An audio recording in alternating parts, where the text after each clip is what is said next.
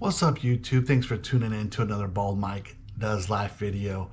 As you can see in today's description, this is 5 things you should know before buying a Ford Maverick. Let me give you a little bit of background here. Before I ordered this truck, I was coming from a 2019 FX4 package XLT Ford Ranger. Love that truck. Did pretty good on gas mileage, so on and so forth. Then I lifted it and then it killed the gas mileage. Got about 13 to 15 miles to the gallon. So I decided it was time for a change, and the Ford Maverick had come out, and they were very difficult to get a hold of. So on November 15th, 2021, I went to the dealer and I actually sat down and ordered one. This time I decided I wanted to go and have a Lariat package because the price point of the trucks were relatively pretty good. So I did order a 2022 Ford Maverick and a Lariat package. Also, it was an FX4. It took about 8 months before the truck got here. The only ads that I had on the truck were just a plain old Lariat package. So this is where it gets into the 5 things I wish I would have known, because when we ordered this truck, we thought, oh yeah, a Lariat should have these items that I really wanted, because they came standard on an XLT package Ford Ranger. So the first thing is, when you order one of these trucks, they don't come with remote start standard. They don't come with Sirius satellite radio. That's number 2.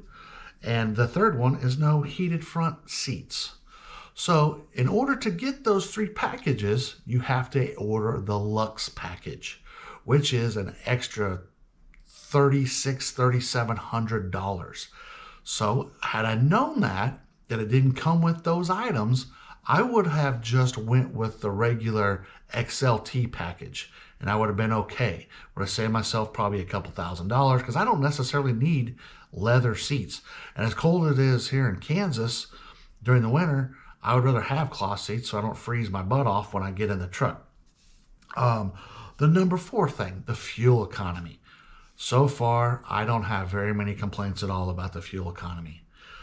This is the EcoBoost 2.0 liter, 4-cylinder. The best I've ever got on the highway was 34.5 miles. This thing has a sweet spot. If you run around 68 to 70 miles an hour, this thing will get excellent fuel economy. I have just over 10,000 miles on the truck right now, and fuel economy, if you're going into the wind, it does really knock it down quite a bit. But if you're just driving or without any wind or a tailwind, this thing will get excellent fuel economy. I usually run about 7 miles over the stated speed limit. So most of the time the speed limit on the highways around here around 75. So I run 82. And when I run 82, I get about 26 miles to the gallon, as long as there's no headwind. If I keep it down around 70, I will get over 30 miles to the gallon. So that's number 4 there. Fuel economy is excellent, in my opinion, even with just the standard EcoBoost versus the hybrid. Hybrid, I think they get close to 40. And number 4, the room in this truck. When I bought the truck, I hadn't really got in the truck, but I am 6'3". I'm a bigger dude. I think the room in this truck's excellent. I can get in and out of this truck with 0 issues. I don't bang my head. The door openings are very, very big. Even the back seat. Now, I can't get in the back seat if the driver's seat is pushed back, but if it is up, only reason why is my feet. I wear a size 13 shoe. My feet won't fit between the back of the seat and where the floorboard is. But other than that, if that seat's pushed up, I can ride in the back of this truck pretty easily, and I have tons of headroom, so I'm not banging my head on the roof or anything like that. So those are just my 5 things that you guys hopefully will take into consideration when ordering, that you have to get a Luxe package if you want those items. Yes, before you Ford advocates go getting a tizzy, yes, you can use the Ford app, which I use for my remote start.